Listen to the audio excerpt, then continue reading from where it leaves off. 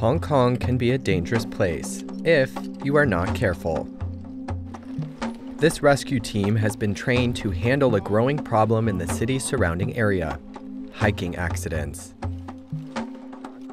The number has risen dramatically over the last few years, from 215 recorded incidents in 2019 to 1,014 in 2022 and 695 in 2023. But why now? During the COVID-19 pandemic, when Hong Kong's borders were shut and travel was limited, the city's residents eased their cabin fever by taking to popular trails around the city. Lion Rock, Suicide Cliff, Dog Teeth Range, Sharp Peak are all famous spots for adventurers. Social media influencers have scaled mountains to capture the most scenic, difficult-to-reach spots on the trail, posting on platforms like Instagram, Facebook, and Xiaohongshu. But the need to wow their followers has sometimes turned fatal. In January 2024, two siblings fell and drowned in Tai Tau Chau while looking for a photo spot they saw on Xiaohongshu. With accidents on the rise, Hong Kong's rescue teams have been particularly active. We also noticed that influence from social media, because people will see some nice view from either Facebook or YouTube, and they decided that, oh, that's a very nice place. I want to have a selfie or have a picture. And then, without looking further into what is required for them to hike up to that position, and they just go ahead and often find themselves stranded or have difficulty and need to call for help. Online influencers have started detailing how to reach photo spots, attracting more people, but also more accidents. From our experience, we'll see that more and more people are hiking because they saw something beautiful. We see less and less of well-prepared adventure. More often they will just, as an ad hoc, they just made up their mind and just go. How are stranded hikers rescued from difficult terrain? So for speed up the searching, we have utilized search dogs. So basically they're trained to be acute to people's sense, and they can also distinguish whether that person is in distress or just a normal person. Okay, so the dogs, since they have an acute sense of smell, they can cover a dense area much quicker than human can. So if we need to search an area, we can deploy a search dog to do that task for us. And we also have drones. Drones can perform multiple tasks in the air. They can search for people by taking pictures or videos.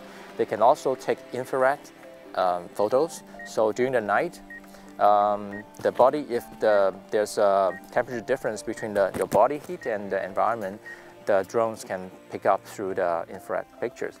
And we also can use drones to do mapping. For example, this dense area, maybe I need to put more crews there for a thorough search. And these are more open area, maybe I can use drone or other methods to do the search. I think your life trumps a good picture. It's not worth it to just risk your life for one good picture. Or, I'm not saying that you cannot do that, but do your research, prepare yourself, and then go and enjoy a fruitful day. And you can come back with a nice picture. Adequate preparation beforehand and taking precautions while outdoors are key to avoid becoming the next in need of rescuing. That's according to jockey-turned-professional hiker Joe Lauder. What do we need when we go hiking? What's the most important thing? Well, number one, obviously taking your phone. not only for those beautiful pictures, but also in case you get lost and you're looking for a route.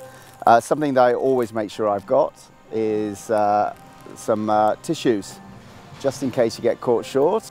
Obviously water, plenty of water. I always have a number of bottles, and if I know the trail's going to be a long distance, I add more.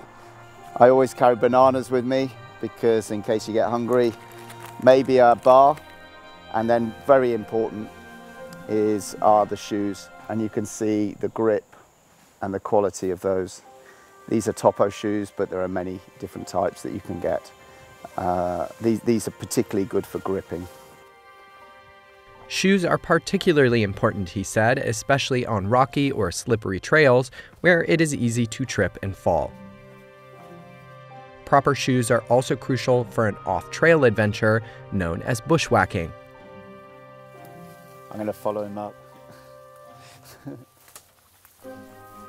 If you do decide to go bushwhacking, as we call it, in this case it's not too bad, the path is here. So you just got to be wary. Sometimes these paths have little signs, they have little, so you know that you're on track if you're following this. And you just got to be careful, just keep your eyes on the floor. Wow, look at that, it's worth it. Incredible.